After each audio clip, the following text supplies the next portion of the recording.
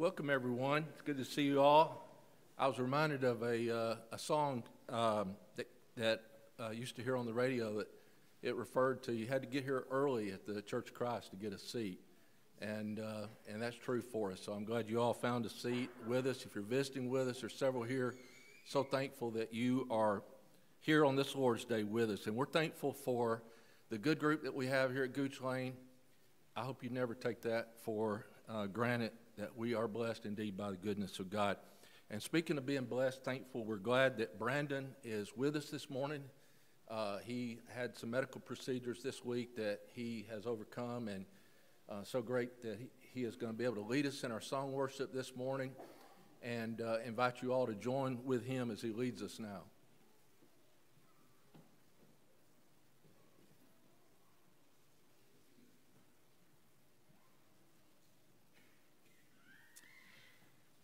I do want to say thank you all for your prayers. I certainly appreciate that. My family and I do. I'm very thankful to be here, and glad that all it was the cyst in my pancreas and not the C word. Did not want to hear that again. So very, very thankful for that. Good to see everyone this morning, and we invite everyone to join in our worship to God. We'll start with this song, "There Is a Redeemer." Just a note about this song, the soprano and alto sing together, and the bass and tenor sing together during the verses of this song. And then when we get to the chorus, all four parts will sing. We'll also repeat the chorus at the end. If you would like to, please stand while we sing.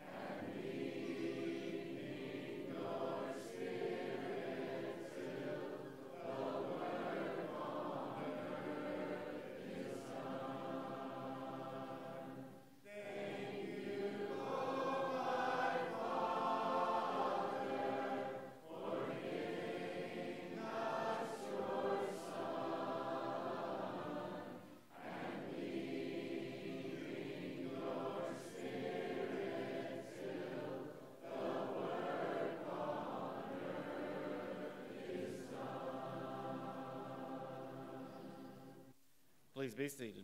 We'll now go to God in prayer.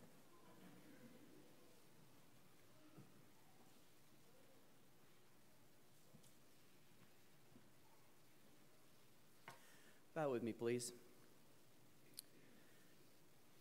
Gracious Father, Lord of all creation, we're grateful to have been granted another opportunity to gather to worship and to praise you and to draw closer to you. We ask that you hear our prayers and are glorified in our songs, and that you reveal yourself to us more through your word. Lord, you are the giver of every good and perfect gift, so we are thankful for the many blessings that you bestowed on us. Thank you for the life and health that we have today to gather here. We thank you also for the love that is shared within your family and the encouragement and support that we have through each other, so that we can know that we're never standing alone. We also thank you for those who lead and guide us, the elders here, those that preach, and the teachers here. Please bless them with your wisdom and the skill to guide us in your ways. Lord, today we're thankful for the many mothers that are ever hard at work caring for and raising the children, not only to be good, but God-fearing and daily instilling love for you in their young hearts. We ask that you bless every mother and let them know the love and immense value that they are to us and to your kingdom. And most of all, thank you for your Son, Jesus, in whom was performed the ultimate act of love, that he was willing to give himself in innocence for us who were guilty and hateful. And may we always live in humility and gratitude, seeking your will in all things. All this we ask in his name. Amen.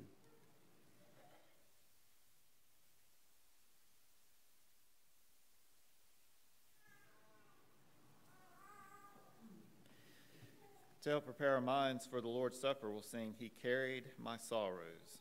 We'll sing all 4 stanzas.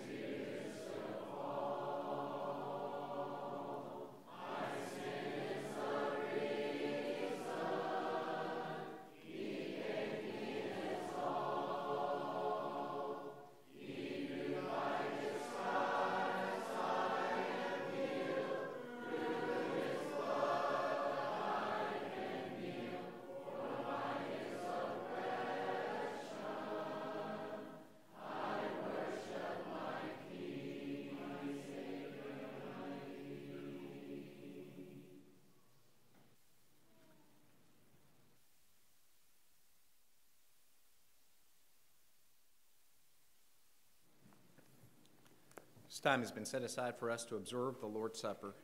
Is there anyone that needs the emblems in the audience? Before we partake of the Lord's Supper this morning, I'd like to read from Psalm chapter 22. Psalm chapter 22.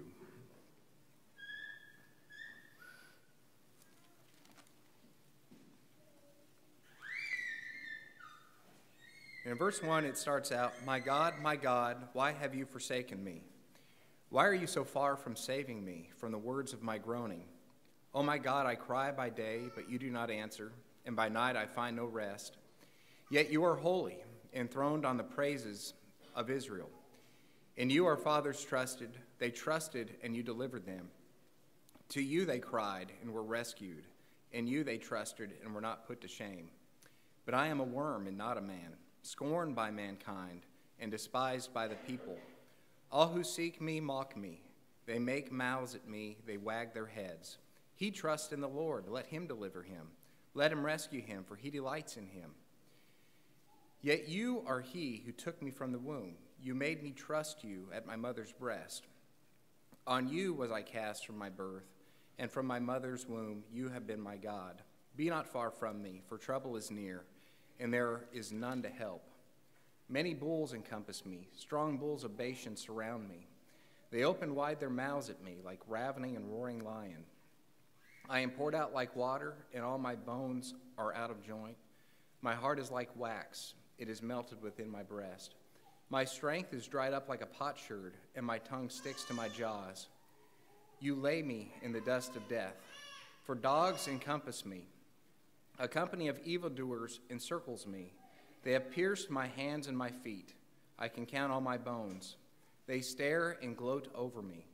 They divide my garments among them, and for my clothing they cast lots. This psalm starts out with the question, my God, why have you forsaken me?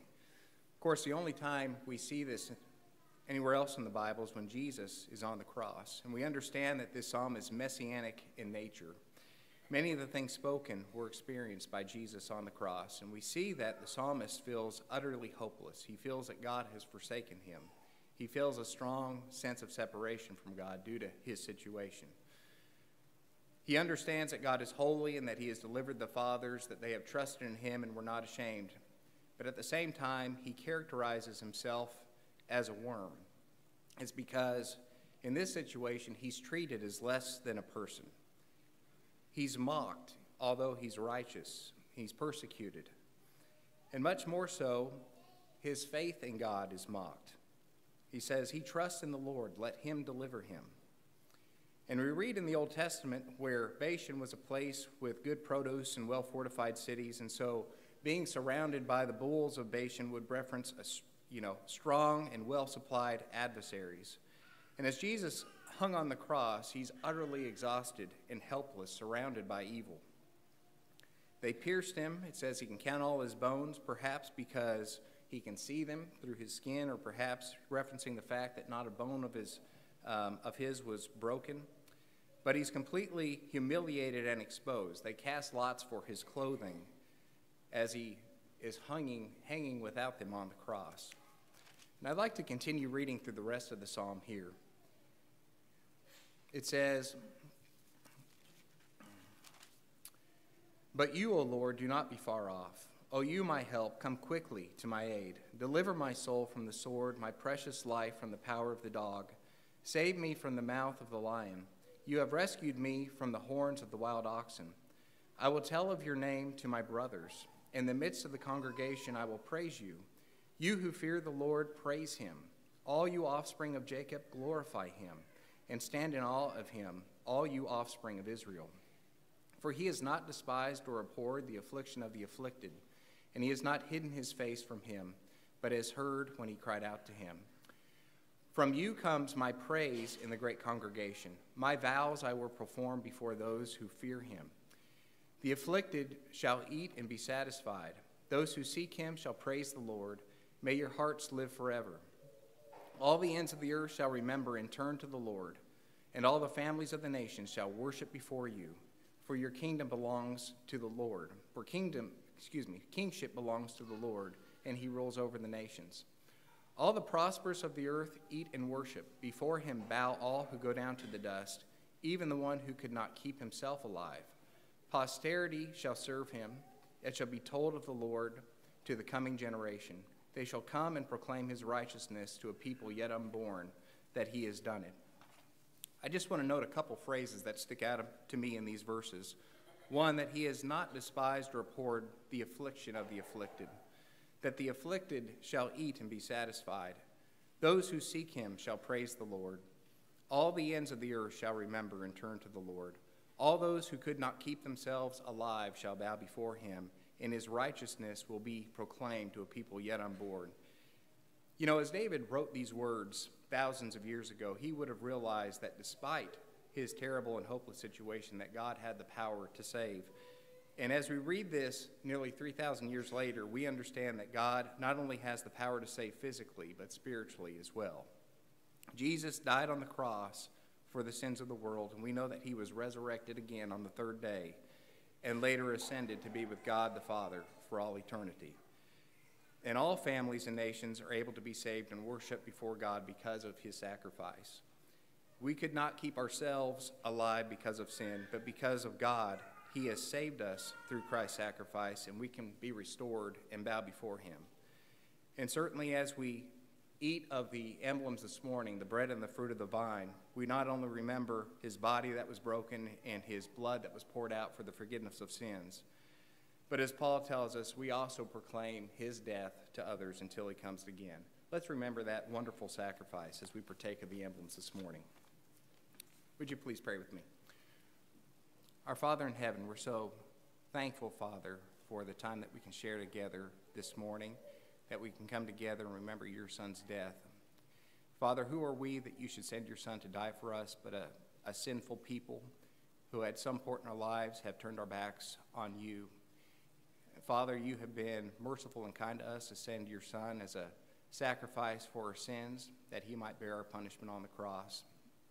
We thank you for his willingness to go forward with that, and we thank you, Father, for his body, which was bruised and beaten and broken on our behalf, that we might be reconciled to you. Please be with us this morning as we partake, that we might do so in a manner that's well-pleasing in your sight. And we pray all this in his name. Amen.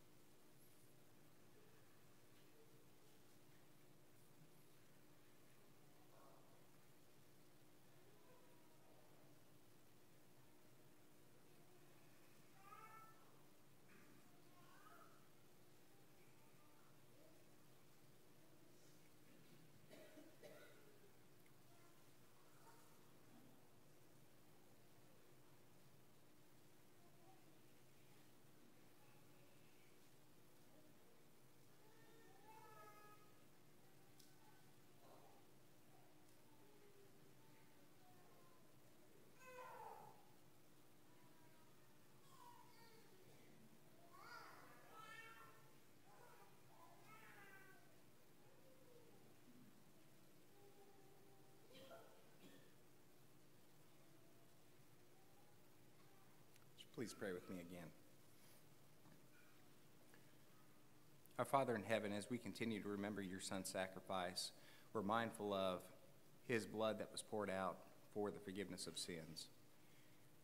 We understand, Father, that he knew what he must do in our behalf, and that he could have called thousands of angels to come and rescue him from the cross. But instead, because of your love for us, and because of his obedience to your will, he allowed himself to be offered as a sacrifice on our behalf.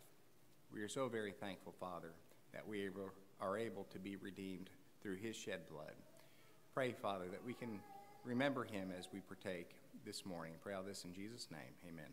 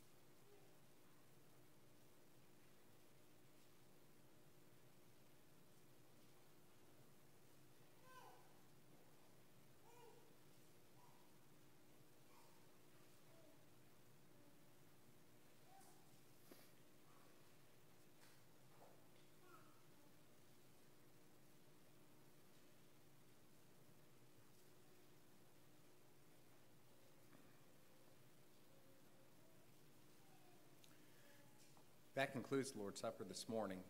Just as a way of reminder, on the first day of the week, we're also commanded to lay by in store, and there's receptacles in the back where we can place those contributions. I'd like to offer a prayer for all the blessings that the Lord has bestowed upon us and offer thanks for those things. If you would pray with me. Our Father in heaven, we know that you promised us that if we would seek first your kingdom and its righteousness, you would take care of all of our physical needs. We recognize, Father, that you do that, and that you allow us to fully place our trust in you to take care of all those things. And as we live in this earth, we recognize that we have many physical blessings, far more than what we need. And Father, we thank you for that. We realize that all things come from you. As we give back just a small portion of those things this morning, pray, Father, that we can do so with happy and joyful hearts, trusting in your ability to provide. And pray all this in Jesus' name. Amen.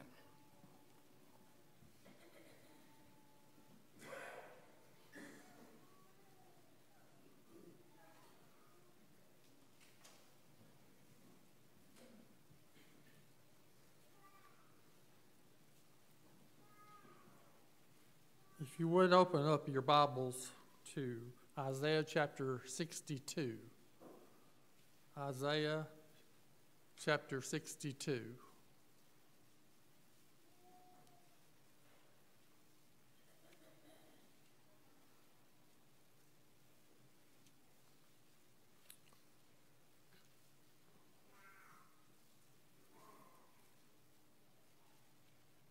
I'll be reading from the English Standard Version. The title of the chapter in my Bible is Zion's Coming Salvation. Verse 1. For Zion's sake I will not keep silent, and for Jerusalem's sake I will not be quiet, until her righteousness goes forth as brightness, and her salvation as a burning torch. The nations shall see your righteousness, and all the kings your glory, and you shall be called by a new name that the mouth of the Lord will give. You shall be a crown of beauty in the hand of the Lord, and a royal diadem in the hand of your God. You shall no more be termed forsaken, and your land shall no more be termed desolate. but you shall be called, my delight is in her, and your land married.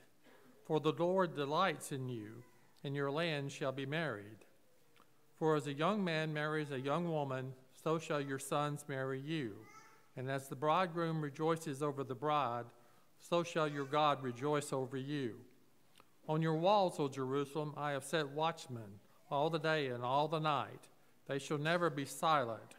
You who put the Lord in remembrance, take no rest, and give him no rest, until he establishes Jerusalem and makes it a praise in the earth. The Lord has sworn by his right hand and by his mighty arm, I will not again give your grain to be food for your enemies, and foreigners shall not drink your wine, for which you have labored. For those who garner it shall eat it and praise the Lord, and those who gather it shall drink it in the courts of my sanctuary.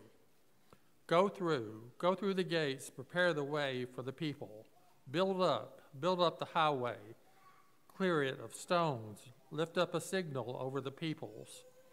Behold, the Lord has proclaimed to the end of the earth.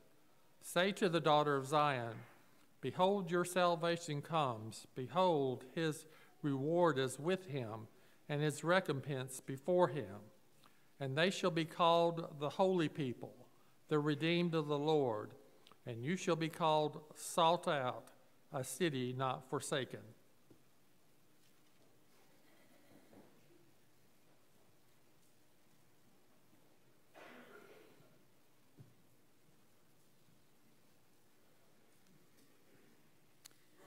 Sing two more songs before Greg's lesson, both of which go along with his topic this morning. The first will be God Will Take Care of You. Sing all four stanzas.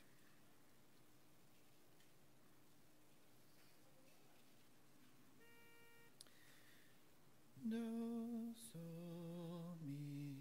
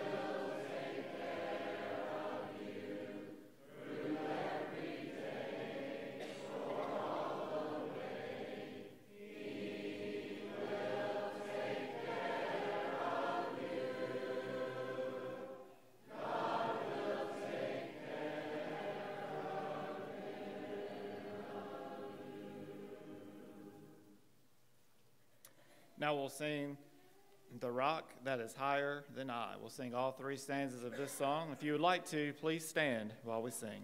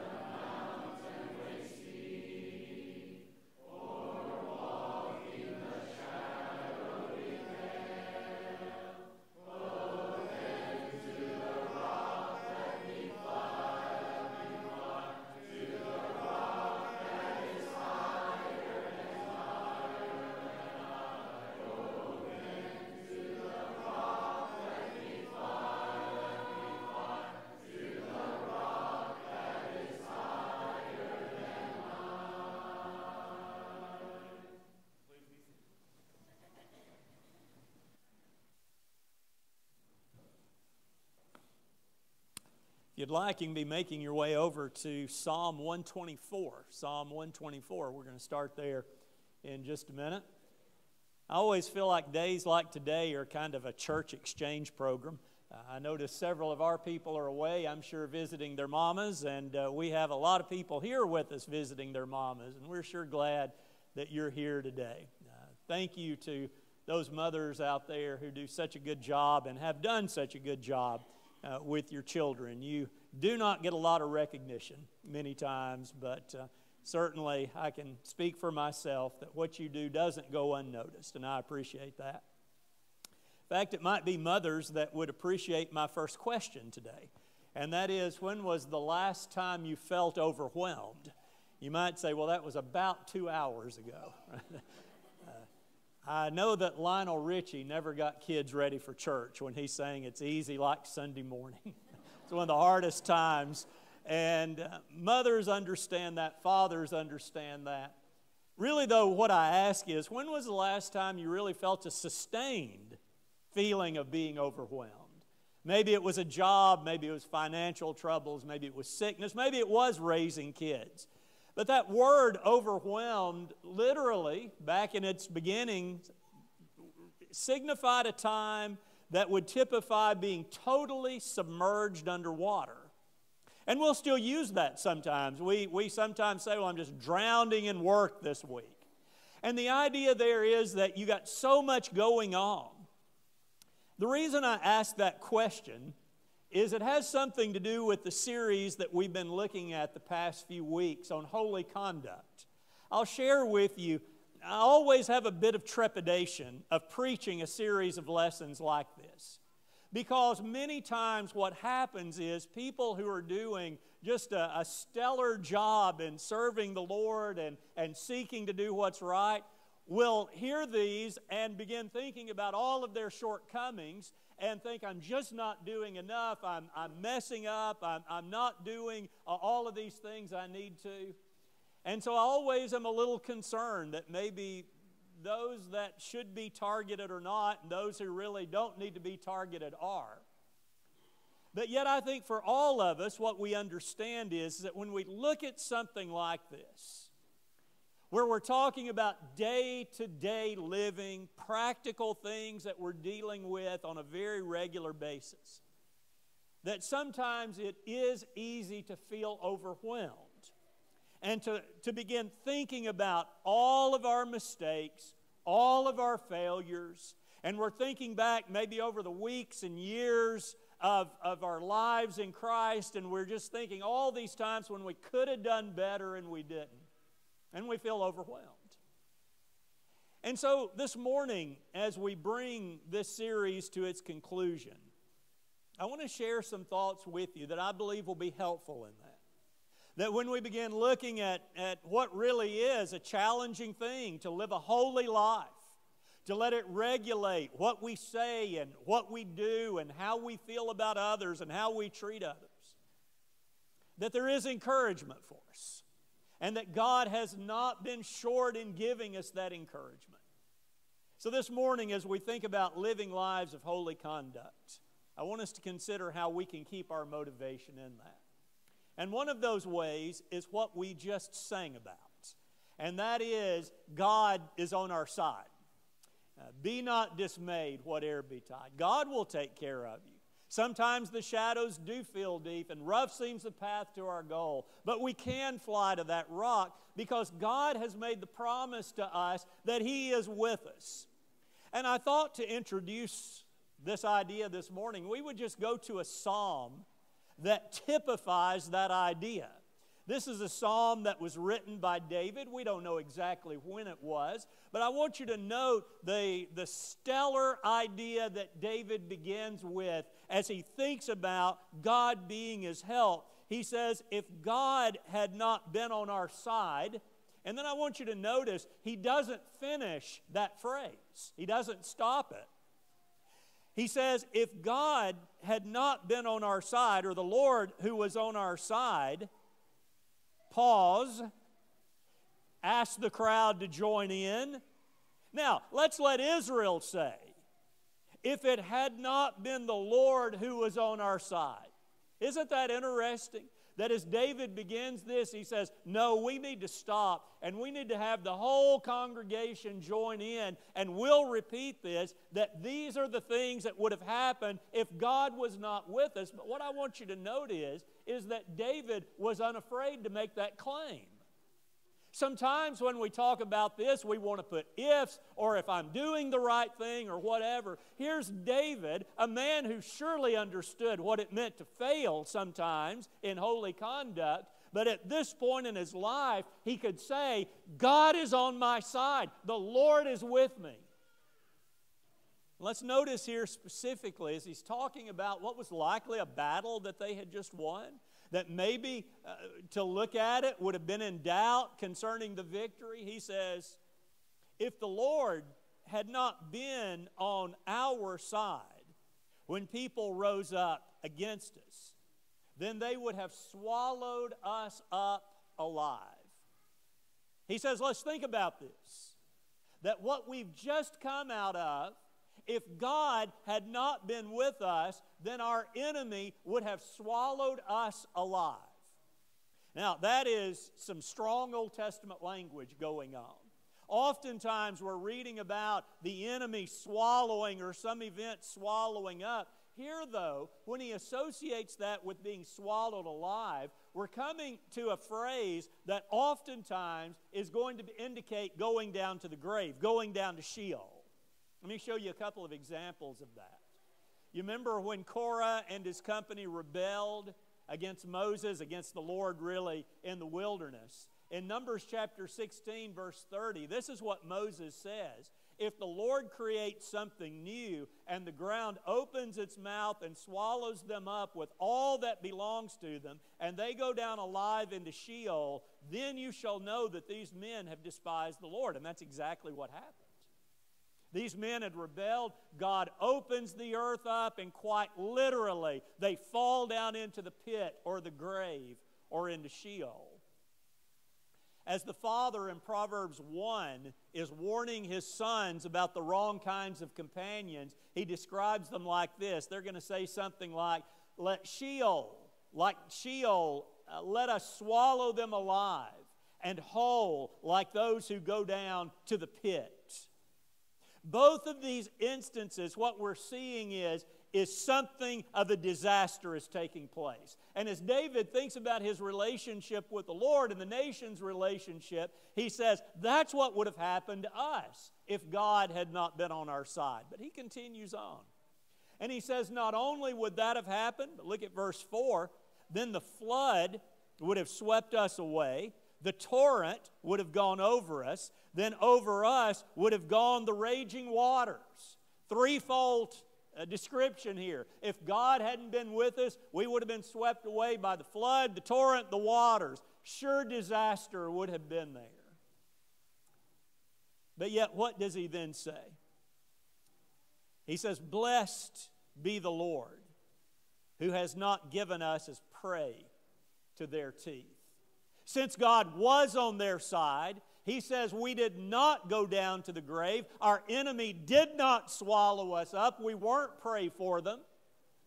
Notice what he says next. Verse 7.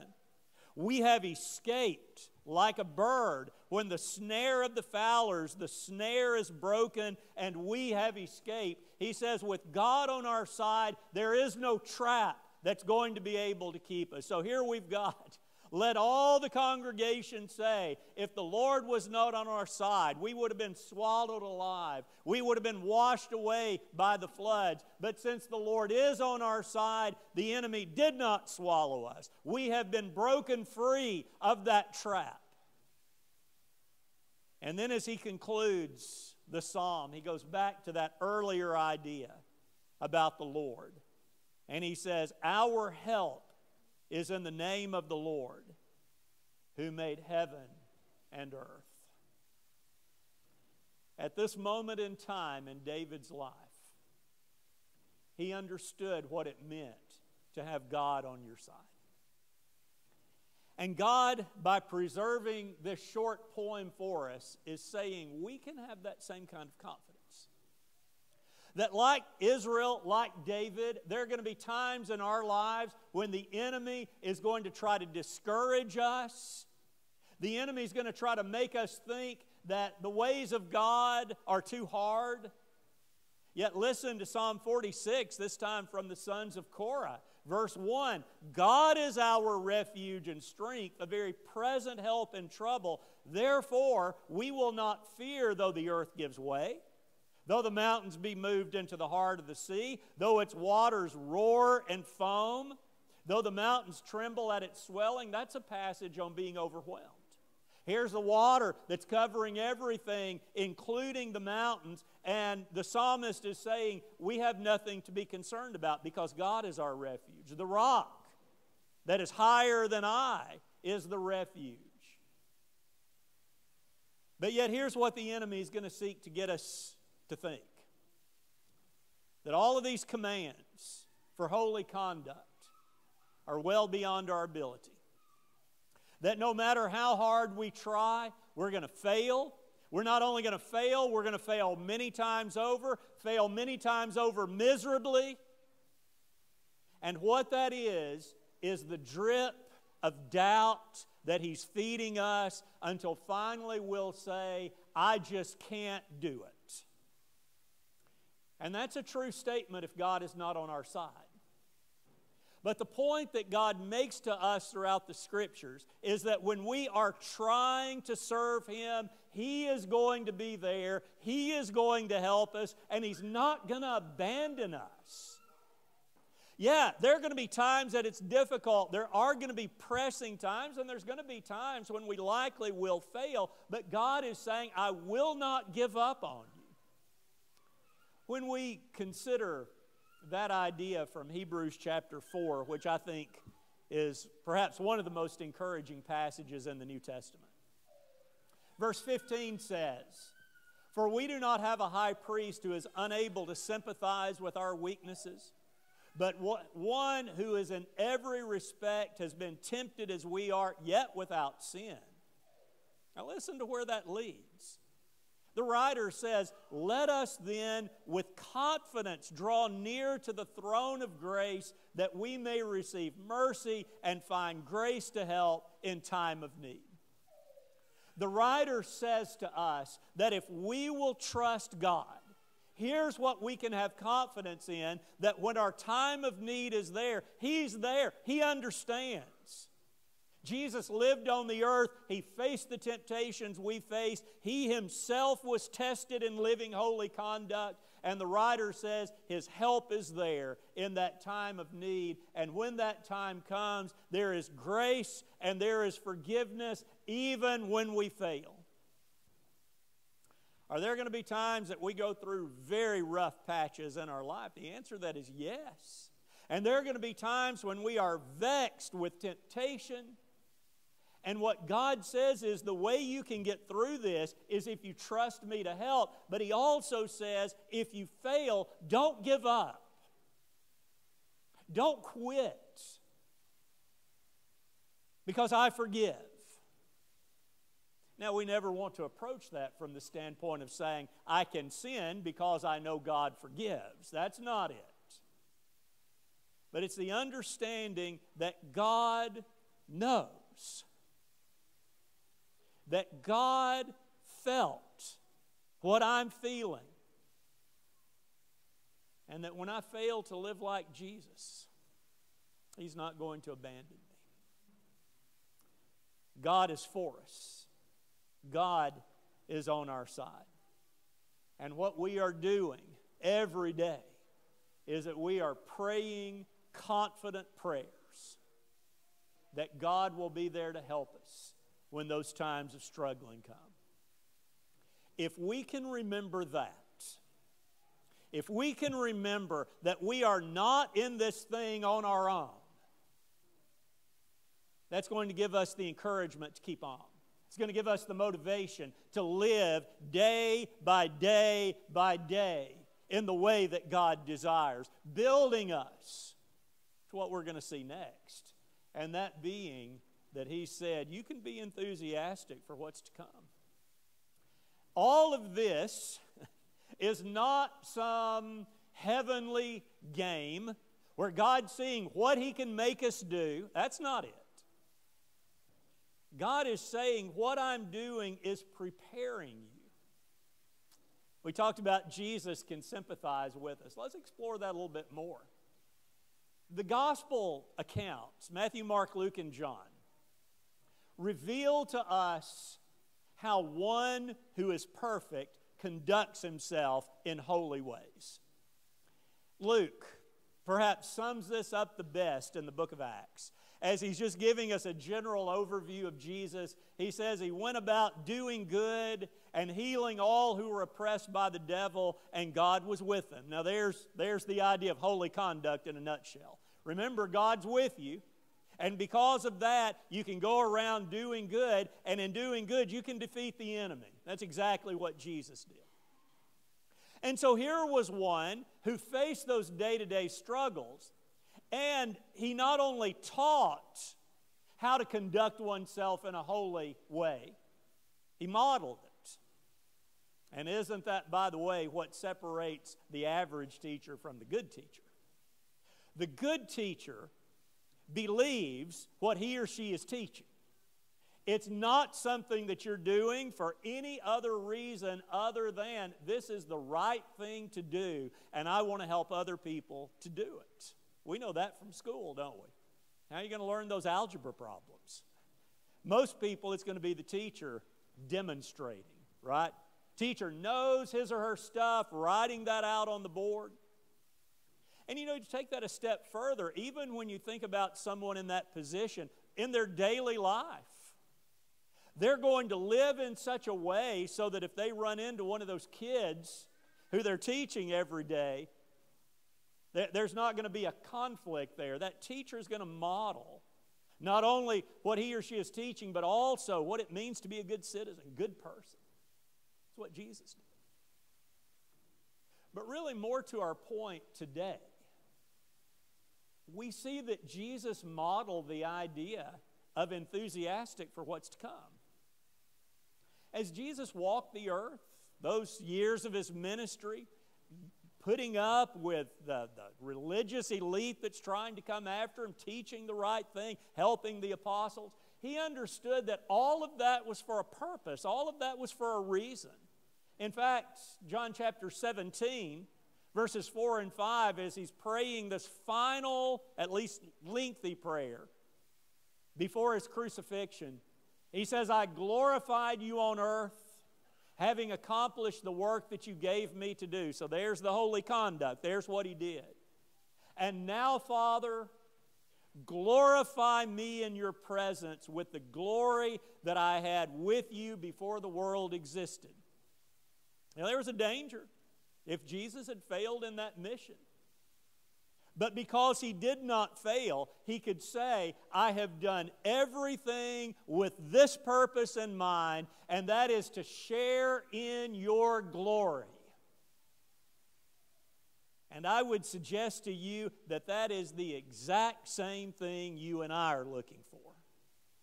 Last Sunday night, we spent some time thinking about eternal life from the writings of John. And that's what John is emphasizing to us more than anything else, is that what we're doing here is getting us ready to enter into that eternal union with God that we know some about here, but we'll know all about eternally.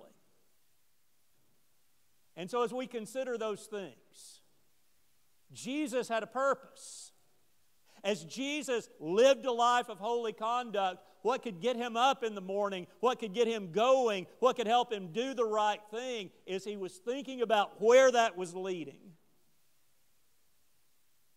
And when we have that idea, we can as well. So what about when we consider what we can become? What does that mean for us? Well, first thing we need to understand is it's really built into us. What the Apostle Paul taught us is that God created us for a purpose. We find this over in the book of Ephesians chapter 2. Beginning down in verse 8, he says, For by grace you have been saved through faith, and this is not your own doing, it is the gift of God, not the result of work, so that no one may boast.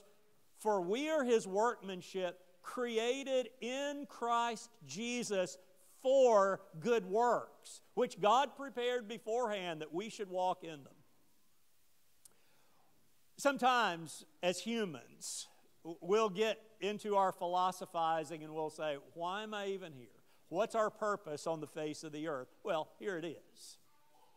God says, I have created you for good works. But not just any good works, it's works that are going to be done in Jesus Christ, in your relationship to me. And so then, when I consider that, each of these conduct commands is working toward that purpose. I might say, well, why would God tell me to do this? Why would God tell me to do that? Why does he want me to live in this way? What difference does it make if and you can finish those out. And what God is saying is, all of this is working toward that eternal purpose for which I created you, that you can do these good things in Jesus Christ, and by living a life of holy conduct, you're going to be like him. You're going to be like my son. So then, what we understand is that God has created us for a reason. And God's purpose in our creation should create enthusiasm. Why can I be excited? Why can I be motivated? I'm thinking about what's on down the road. I'm thinking about where all of this is going to lead. I thought Romans 15 might be a good passage for us to think about just a minute this morning. As Paul's writing here, He says, "For I tell you that Christ became a servant to the circumcised to show God's truthfulness, in order to confirm the promises given to the patriarchs, in order that the Gentiles might glorify God for His mercy. As it is written, therefore I will praise you among the Gentiles and sing of your name. And again it is said, rejoice, O Gentiles, with His people. And again, praise the Lord, all you Gentiles, and let all the peoples extol Him. And again, Isaiah says, the root of Jesse will come, even he who arises to rule the Gentiles. In him will the Gentiles hope. And may the God of hope fill you with joy and peace in believing, so that by the power of the Holy Spirit you may abound in hope." There's 3 reasons I chose this passage. One is we're Gentiles, and so we better appreciate what's going on here. Second thing is we see the entire Godhead on our side. This is one of those Trinity passages, isn't it? Where the Father and the Son and the Spirit are all working together for us. So that's our first point. God's on our side, Father, Son, and Spirit. Here's our second point about the enthusiasm we can have over what we're going to become. This God of hope is doing what? He's filling us with joy and peace right now. If I'm submitting to God, if I'm trusting in Him, if I believe He has a purpose for me, He's filling me with joy and peace, so that by the power of the Holy Spirit you may abound.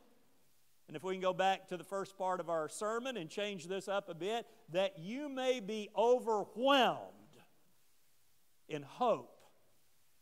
See, the overwhelming here is not bad. The overflow is not bad. What it means is we are being constantly inundated with the joy and the peace that God provides. So what that then means is when I'm thinking about my enthusiasm toward being with God and being what He wants me to become, that hope means that I have a confident expectation.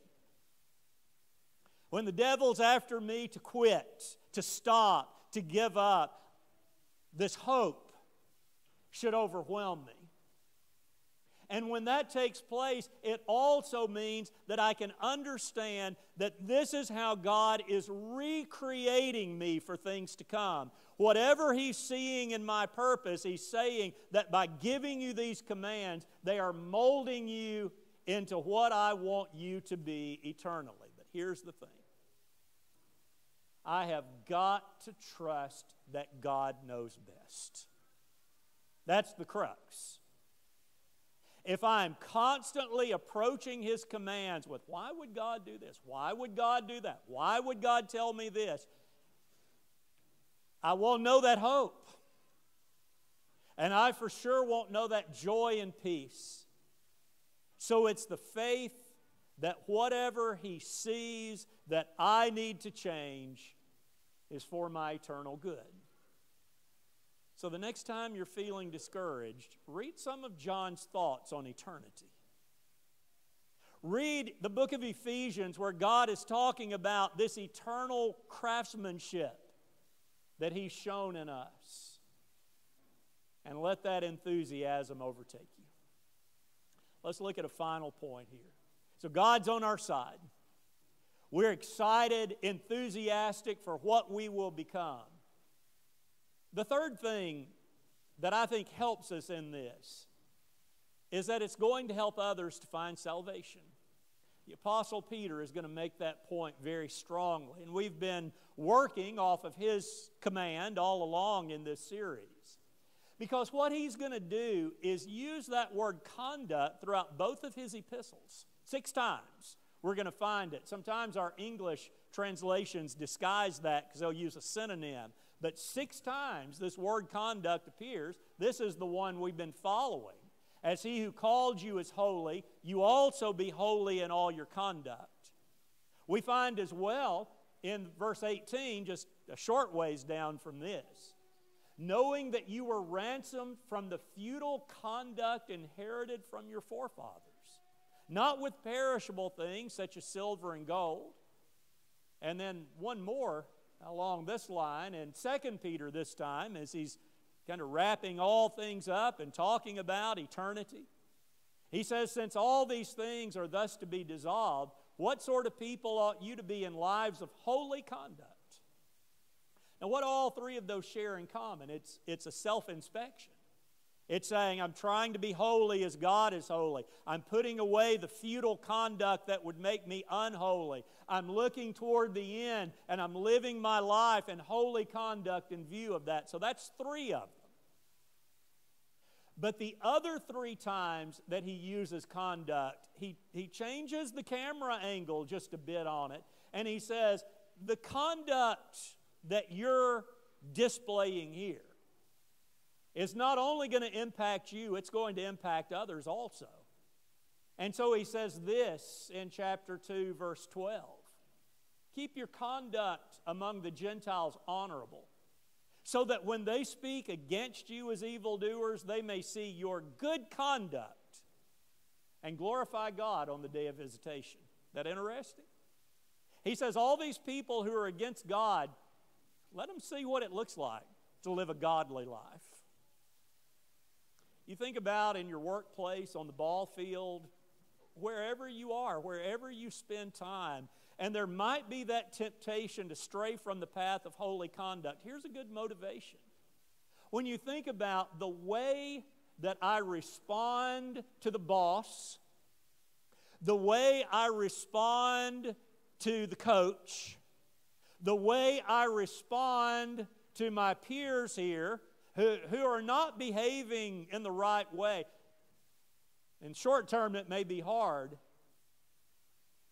but in the long term, my conduct may help them to glorify God on the day of visitation. We think about what Peter told wives who are married to unbelieving husbands. He says, wives, be subject to your own husbands, so that even if some do not obey the word, they may be won without a word by the conduct of their wives when they see your respectful and pure conduct. Peter says, don't nag them about becoming a Christian. Don't spend every day saying, why aren't you a Christian? Why don't you go to church with me today? He says, don't do that. He says, let them see what a Christian lives like. Let them see what a Christian looks like. He says that may very well bring that unbelieving husband to God. And then in 3:16, he says, having a good conscience, so that if you are slandered, those who revile your good conduct in Christ may be put to shame. If it doesn't bring them to the Lord, at least they're going to realize that they are hurting a good person. So, that's awfully good motivation.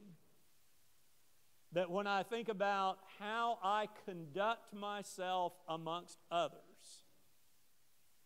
that the words I speak, backed up by action, may have an impact. Now, there's a point I want us to understand. These actions are not going to convert. Someone can't just look at me and say, oh, well, now I need to be a Christian. It's the message of Jesus Christ that converts, and that alone. But what my conduct may do is testify that I really do believe what I say. That people who know I'm a Christian, people who know my relationship with the Lord are going to look at me and my words, and they are going to find no daylight in between them. What I preach is what I practice. So then, if I profess brotherly love, where we started this series, I'm not going to talk too much about others. I'm not running people down. I'm not gossiping about them. No, my holy conduct is saying I'm going to keep my words only to that which is going to encourage and perhaps bring someone to better understand the need to follow the Lord. If I profess respect for others, I'm not going to lust after a woman in my heart, as we talked about in one of those lessons. I am not going to objectify her and against her will take advantage and turn that around. Lady's not going to do that to a man. No, we're going to totally respect. But I'm also not going to put a stumbling block there. I'm not going to wear the kind of clothing that may set someone off. Now, as we talked about, my thoughts are my responsibility. But yet the Lord has also said, if you willingly cause someone to stumble, there's going to be an answer for that. And so I'm not going to be just terribly concerned about stylishness or fitting in or anything like that, because my words are going to match my actions. If I really respect someone else, I'm going to do nothing to put them in that bad situation. If I profess respect for authority, then I'm not only going to follow God's ways, I'm going to appreciate them. And when I see these commands, I don't roll my eyes at them. I don't think about how tough life is. I simply say, God is working me for an eternal purpose. And whatever He's seeing that I need to do to change here, I'm going to trust Him in that. I appreciate what He's told me to do. And if I profess to work well with others, by no means am I going to discourage them. I'm not going to act haughty. I'm not going to do something to make them feel inferior. I'm not going to ignore them. I'm not going to stop talking to them because I'm mad about something. I'm not going to do any of these things, because my words and my conduct are one and the same. And so if I can do all of this, my actions are going to demonstrate my genuineness. I'm going to borrow a verse from Peter that really he's using to make another point, but we're not going to damage it by using that point here. In chapter 1, verse 7, he says that the tested genuineness of your faith, more precious than gold that perishes though it is tested by fire, may be found to result in praise and glory and honor at the revelation of Jesus Christ. You see, if I live a life of holy conduct, I'm showing myself to be a genuine believer that what God has told me is right, and what He's prepared for me is worth it, and that He will not abandon me at any step of the way. So I hope all of us are committed to this holy life. And the conduct that we've discussed in these lessons and others that maybe we'll look at before the year's over, that all of these things we can understand that we can do by the grace of God. Because God is seeking to make us people who are fit to be in His household. Thank you so much this morning for your good attention.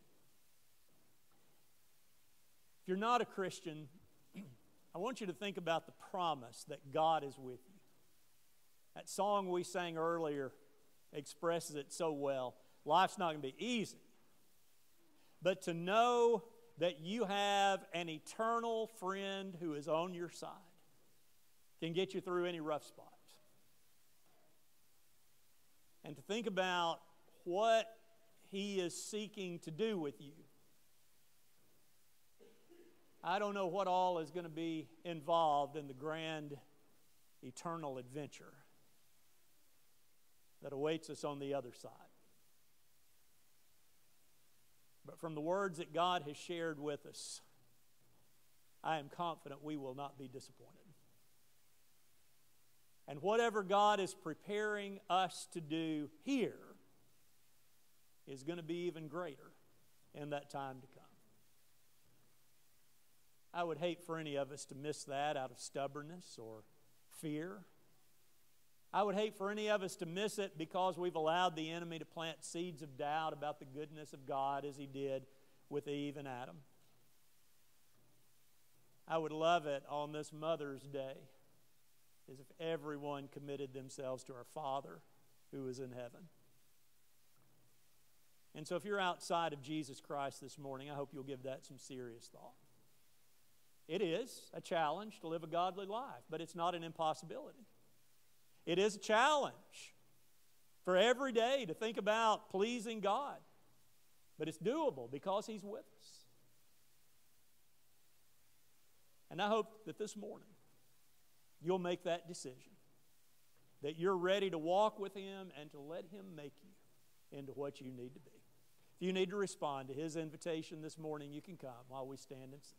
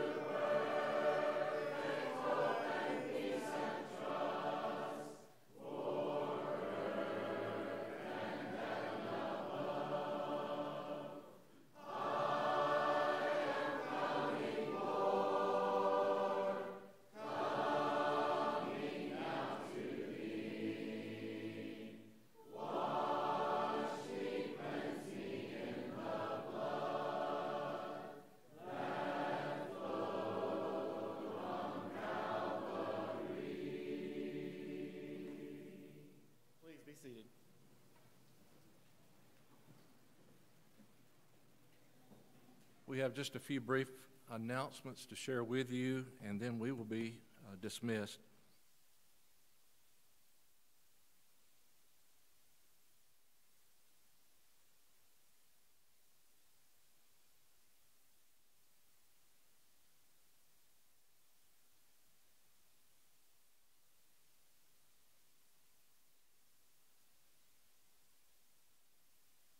We would love to